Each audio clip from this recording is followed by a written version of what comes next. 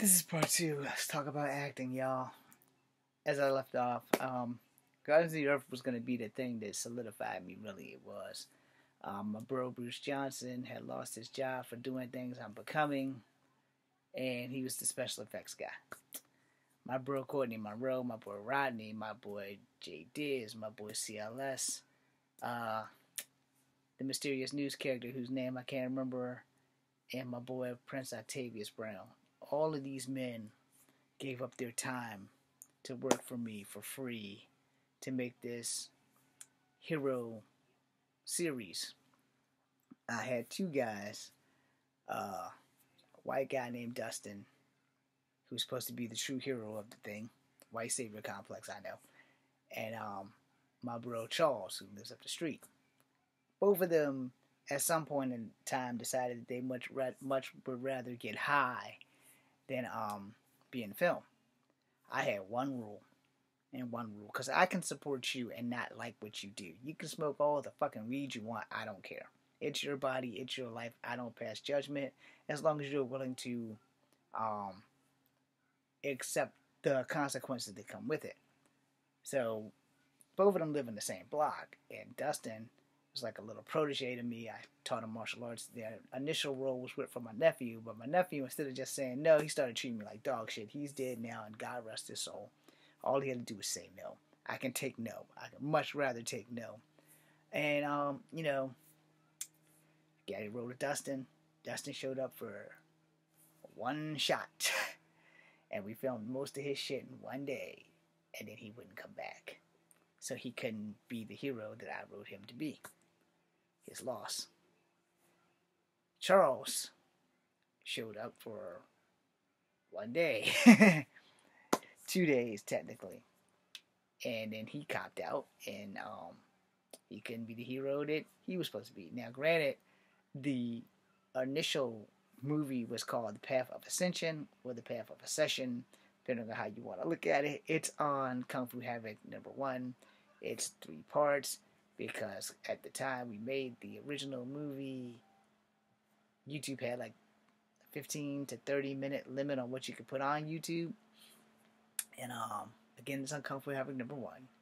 It has special effects in it. They pick on my hair a little bit, and I am Win of the House of Win. And each one of them are elements. So when I met Courtney, I asked him if he wanted to be in this movie. And he's like, hell yeah. And I was like, do you want to play the good guy or the bad guy? He's like, I'll play the bad guy. I was like, okay. I didn't really want him to play the bad guy, but the shit worked out, so hey. And then there was Prince, who was friend Prince Octavius. Don't think it was the real Prince, like the singer. But he wanted to be in there. And I said, okay, well, we need a guy to play the fifth element, which is steel, because we had fire, ice, and dirt. If you got ice, you have water, so you don't need anything else. And I was air, so he would be steel. Now, the plan was we would bring in weapons so that we wouldn't have to use that many special effects, which also worked out. We had to use special effects to form the weapons, but other than that, we rarely had to use special effects. I have commas, and everybody else has swords. Alright? Except for Steel, he had a javelin spear thing. Anyway, we all had weapons. And we had... It could be put together in an hour and 45-minute movie, but we made it into 7 episodes because of the webisodes, and special effects needed to be put in it. And I did what I could do with my old Mac. It's up there somewhere, or in this drawer somewhere, and I did everything I could do. However, I put everything together. It was golden. I gave it to Bruce. Bruce went to Alabama. He got attacked. My shit's out there missing somewhere. But that was going to be the thing that solidified my career, because people were going to watch it. Because, YouTube, everybody watches YouTube. You're going to see this martial art dude go through this journey and everything, and see some special effects. Well, it never got the special effects because we will never see it again. But it's out there in Alabama somewhere. And whoever has that, I've made like 90 videos on this channel alone, actually giving my address like an idiot, out of good faith that they would send this shit back. Alright? I don't want any criminal charges. I don't even need the old laptop back. I just want the fucking terabyte back so that I could get the shit that we had done. So that was supposed to solidify me. Then everybody would know who I am because I couldn't get a job at Millennium Studios here in Virginia to save my life. So I figured, well, I've been doing it independently. I might as well keep going. And independent films, sometimes they make it, sometimes they don't. It's just a chance you take when you make an acting career happen, you know. And I have a policy, you know, as long as I'm not on the cutting room floor, you don't have to pay me much. If you feed me and get me to the location, I'm more than willing to work for fucking free. As long as you put me up, you know, feed me, film me. We can make a film in 3 days. You honestly can. Especially if you have no budget. And for me and these guys, we had no budget. And I told them, look, I can feed y'all, but I can't pay you. And it's like, what? I said, look, I get paid at the beginning, or the middle, and the end of every month, because I had a full-time job at the time. So I said, look, I can't pay you, but I can feed you. And it's like, what? I said, yeah, we can order food before we go. I'll pay for it, because we're going to have meetings before we go film, or after we film. We're going to have meetings. We're going to get a cooler full of sandwiches and sodas, or something that we need, because this is how I had to do this shit, because I don't have any money, you know. And being able to feed people, sometimes you can get a lot done when you can feed people versus when you can't, you know. And then I had to work around their job schedules, and these people gave up their job schedules and worked around their free time to work for me for absolutely fucking nothing. And I am honored that they would do that. And that's why if they ever need me for anything, I don't tell them. I don't tell them. I was like, hell yeah, I'll do it. And they're like, well, we can't pay you. I don't give a fuck. Look at what you've done for me. What kind of asshole would I be? It's like, well, we're willing to pay. No.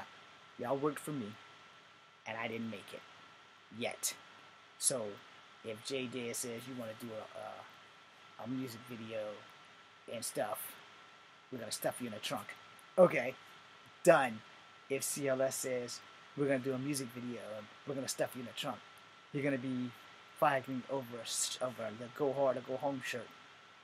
J Daz knows that you get me there, you come get me, we film, you take me home. That's it. I don't give a fuck about the money, because I'm not doing this for money. I'm doing this because it makes me happy. So yeah, I'll take that beating and I'll get stuffed in the trunk because it's gonna look cool. Because we're gonna work that shit out so that it looks cool. And then same thing with CLS. You know, if they like, we're gonna beat you up and put you in the trunk. Okay, let's go. It's like, we can't pay you. We family. You ain't gotta pay me, bro. Because you went out your way to do shit for me when I couldn't pay you, and all I could do was feed you. So, hey, let's rock.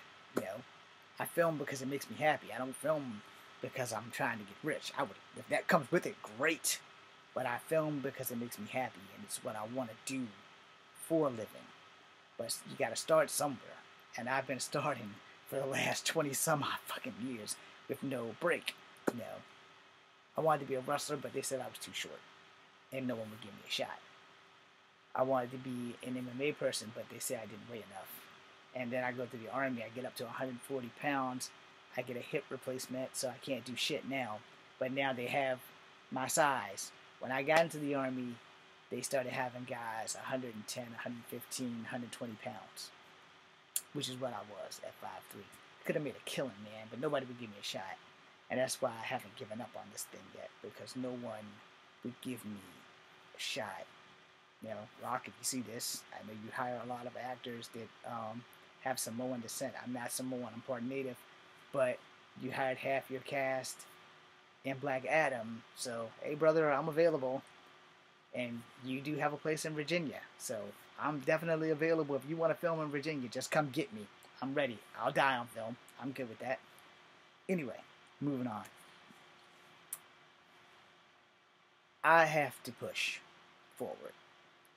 And I've come too far to quit. I done gave up 20 years of my life to get to where I am right now. But 20 years of being James Williams Jr. has not worked. I.e. the picture that I posted.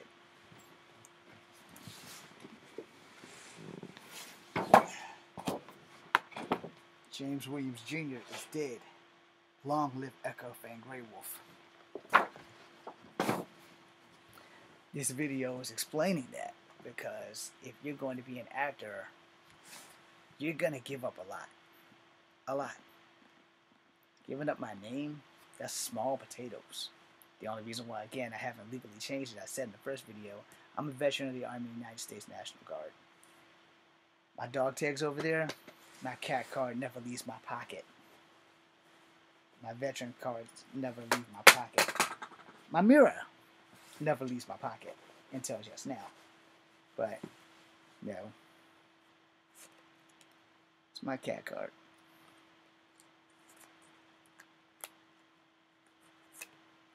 That's my veteran's card.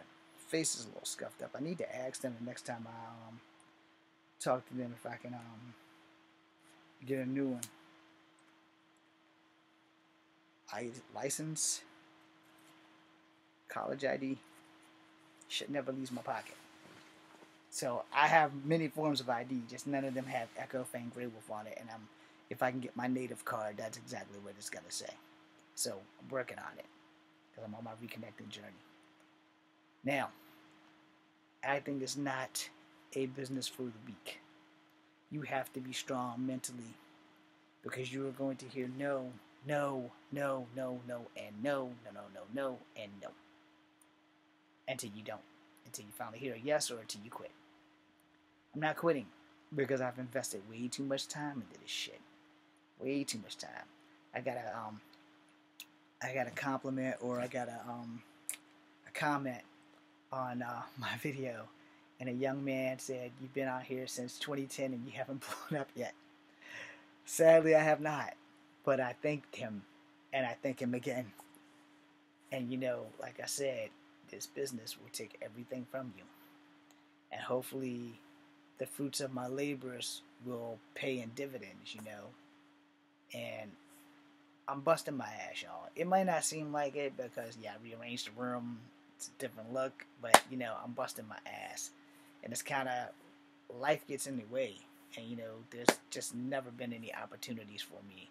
And there's not like a whole lot that I can do. I'm relying on 9-9, but I'm still pushing forward on my own just in case. And I'm paying 9-9, like $40 a month out of my military check of $300 a month. It goes to 9-9. It goes to Straight Talk. It goes to my dental insurance. It goes to my gas tank. And any other bill I have, that's where my money goes. I have nothing. Now, I don't have a real job. I would love for my acting career to just skyrocket. And I know when it happens, it's going to happen. It's going to happen. And I'm staying positive on that. And I'm feeling that 2023 is either going to be the year I make it or the year I die. We're praying that it's the year that I make it. So, you know, I'm not giving up on shit. Anything can happen between now and cosplay time. So, I do know that once Page Publishing sells my book, I'm going to have money. Yeah, I'm going to have money. American Koto Reach is going to sell. Love 13's a lot better, and I probably should have went with that first. But I'm stupid, and I didn't. So if I can find $2,000, like the second I get $2,000, I will write them a cashier's check and say, yo, publish Love 13 right now. Love 13 is an acronym. It stands for Legion of Vengeful Enchantress. It's a whole lot of shit going on. It has something to do with YouTube. It's art intimidating life. I'm actually in it. It's an autobiographical fantasy. Touches on native deities, Greek deities, and Roman deities, and all kinds of other gods and stuff, and even Shangri-La. Anyway, not going to give you any more here. But I got like 9 notebooks out there full of this stuff. You know, all handwritten. And unfortunately, my dad passed away. So I dedicated it to my 2 fathers and my ex-fiance. But, you know, I dedicated a chapter in American Koto Reach to my current crush, who does not know I exist. The flawlessly beautiful and dangerously sexy Zeta Zhang. I'm in love with that girl, and I wish that she could meet me, get to know me, and feel the same way. It's probably not going to happen right now, but the future is not set in stone. And you never know. Miracles can happen. I do believe in miracles. You might not believe in miracles, but I believe in miracles. Now back on this acting thing. There are many doors into this business. Many, many doors. For me, most of the doors have been closed due to my height and my race, not my capability. Before my hip replacement, I was damn dangerous. Had I got discovered for like one champion, or some MMA people would have gave me a job in my 20s instead of shunning me because of my size and telling me I need to get my weight up, I wouldn't be here right now. I would be where I want to be, where I need to be. So, this is the thing about those many doors. All of them aren't always open.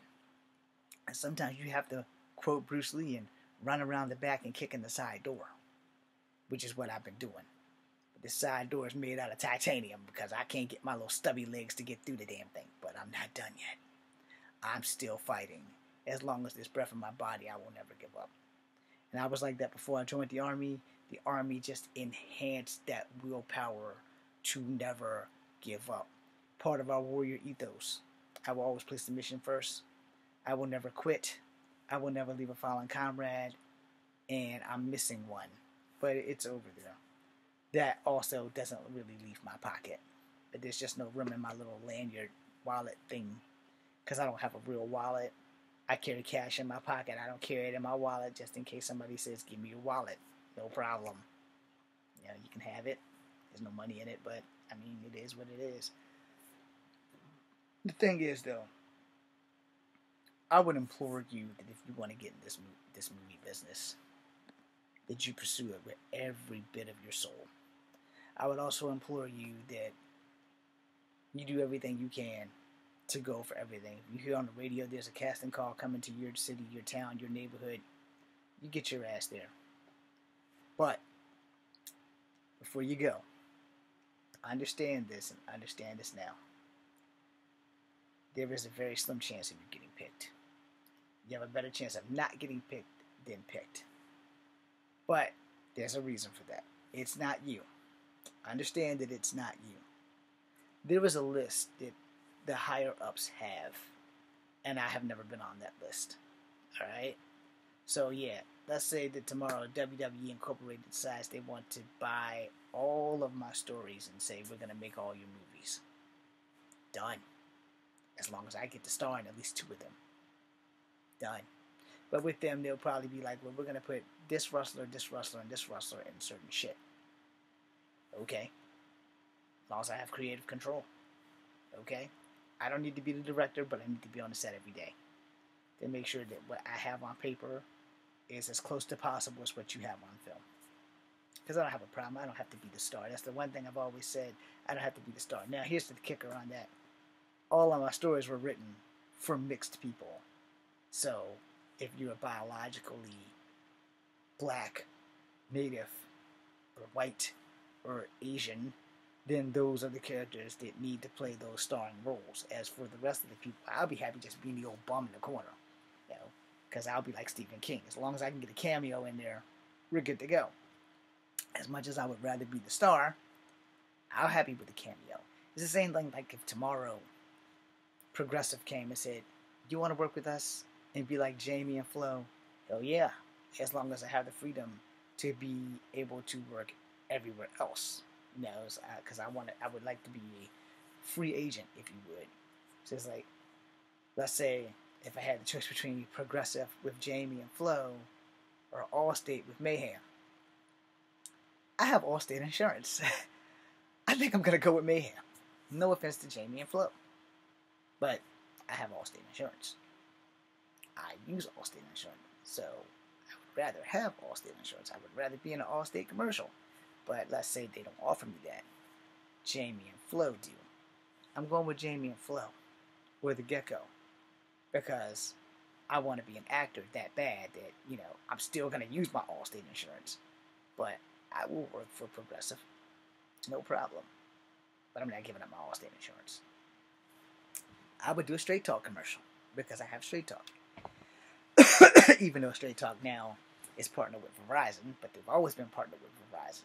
That's the only way Verizon would be getting my money. Because Verizon screwed me out of $1,000 when they took over Alltel. Yeah, $1,000 in less than a month. Because every time you changed your plan, they charged you $300.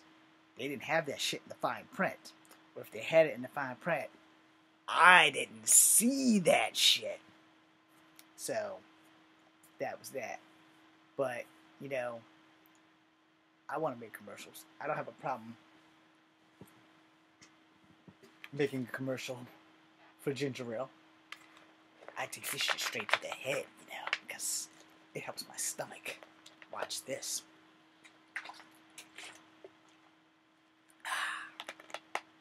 Or my other personal favorite product.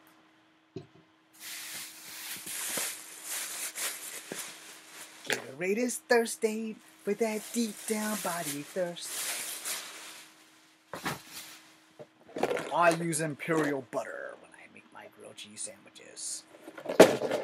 Now that there's some acting because I haven't had a grilled cheese in like 10 years or so, and there's a psychosomatic reason why I cannot eat grilled cheese. It's called my ex-fiance. I used to make her grilled cheeses all the time, and when we broke up, it affected me so badly that every time I eat a grilled cheese, it doesn't stay down, so now I can no longer eat tomato soup and grilled cheese because it makes me throw up. Because I think of how she destroyed my soul. Okay? It is what it is, you know. Can I be one for Hasbro toys? You damn right, because I still have all my G.I. Joes. All of them. Broken and fixed. Can I do something for this fanny pack or these specific brand of headphones or these headphones? Oh yeah, because I use them. And I wouldn't just be selling them a load of bullshit, you know. Liquid Death Water. I will get an Oscar for that. My friends love it. I don't. No, not gonna lie about it. But I can sell it. And I will sell it great. Bang. I had Bang. I would love to say that I love Bang. The thing with Bang, though, Bang is sugary as fuck. And I love Bang. I love Bang. It tasted great. It's just that the level of sugar needs to come down. The Bang that I had was fucking awesome. It was fucking awesome. But the level of sugar was off the chain. And I was like, what the fuck? Because it was like my first Bang. And, you know, like the first time I tried Monster. Sugar high. And I got Bang, OD. And I was like, whoa. But the flavor was great. And compared to Liquid Death, I'll take Bang. But you know, to be honest, as an actor, I'll sell that shit. I will drink that shit and you will never know that I can't stand it. Except for I like Bang. You know, I like a lot of products. I'm just poor. You know, but Bang cost me $3.25 at school in the vending machine. It's a lot of goddamn money. So if I cut a deal with Bang, I say, hey, look, you want me to sell Bang? I have a deal we need to make. You can pay me less because you should charge less. You know, because college kids, the vending machines are ridiculous. If you're not a college kid, you have no idea what I'm talking about. I paid $3.25 for a can of soda, energy drink, and it was worth it, but it was expensive as hell.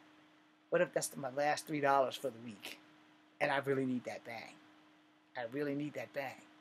So if I was working for Bang, the first thing I would do is go into the office of the spokesman and say, hey, look, man, your drink is great, but you got to reduce that price. Like, if you have it in the store for $3.25 and it's a 6-pack, great. But in a vending machine, $3.25 is a little high. And as much as I love your product, I would rather you pay me less and make the drink cheaper for college kids, because I've been there where the last $3 in my pocket, I need something to drink, but I need something to eat. I need something to drink, I need something to eat. I'm probably going to go with what I need to eat versus what I need to drink. Just because of the fact that $3.25 can get me something to eat and something cheaper to drink versus just a drink. No disrespect to Bang, but it is an expensive drink in the machine. I haven't seen it in stores, so I'm pretty sure it's probably cheaper in the stores. But college kids don't often go to stores because they often don't have time. Alright?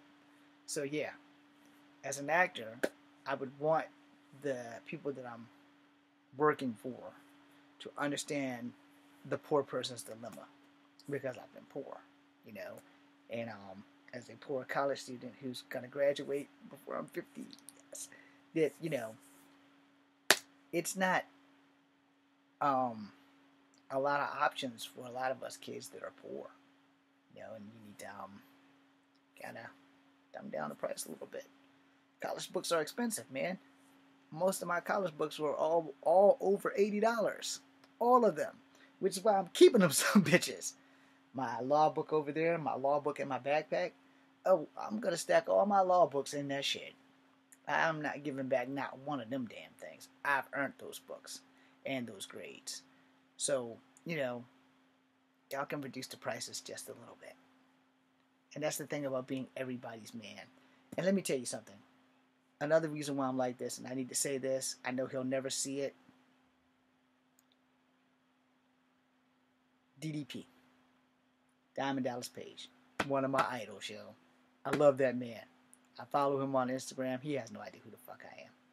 But I follow him on Instagram. I love you, Diamond Dallas Page, because you made me want to be a wrestler and an actor as well, because you came in as everyday's everyman. And I can relate more to you than I can relate to any other wrestler outside of Rey Mysterio for being short. But I love Diamond Dallas Page. Not as much as I'm in love with Zeta Zhang, but I love Diamond Dallas Page. And I owe a lot to wanting to fight, because Diamond Dallas Page was a fighting motherfucking wrestler, yo. And I thank you, brother. I thank you so much. Now, as a man myself who's never been given a shot at what I want to do, that's why I fight so hard to be on this channel. That's why I fight so hard to make sure that I thank everybody on this channel, my whole 225 of y'all, because acting is not an easy business to get into. It's not. For some people, it's all about how they look.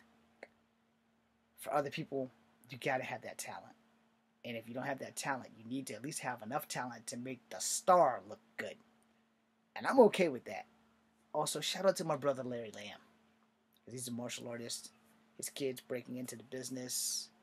Larry, if you want to give me a job of getting my ass kicked, I'll take it. But yeah, shout out to Larry Lamb, man. Larry Lamb is a badass. And if you guys don't know him, he was on WMAC Masters. Go watch it. You know? And the thing is, I try to pay homage to my heroes and my idols, yo. And Larry probably doesn't know who I am. Also, shout out to Mike Chat. You know, I'm a little older than him, but younger than Larry. Or I'm the same age as Larry. But those cats, both WMAC Masters, I miss Mike Chat on Facebook. I miss everything about that show. I wish he would come back. I don't know what's going on, but COVID ruined everything for him. So if you guys find Mike Chat, give him a follow, give him some love. Tell him Echo Fang Grey Wolf sent you. He doesn't know me by that name. He only knows me as James. But, you know, I would love to have been a Power Ranger when he was the Blue Ranger for Lightspeed Rescue. But now y'all know who he is. Anyway, I would love for Hasbro to give me a job as a Power Ranger. I don't have to be on the show permanently. I could just be like one of those old offset flashbacks to a Ranger. It's like, yeah, this old Ranger was way back in the Zordon day. I could do that. You know, and I'm still young and healthy enough that I can still do enough Kung Fu to get me past. Y'all seen my videos. Anyway, moving on. As an actor, you have to learn shit on the fly. Improving is also great. I mostly did improving with the stuff that I do, although there is a script. Sometimes the shit that you write on paper doesn't translate out of the actor. The actor doesn't feel it. You say, well, what if I say this versus that? And that often works. There'll be a part 3 because nobody's knocking. They're just busting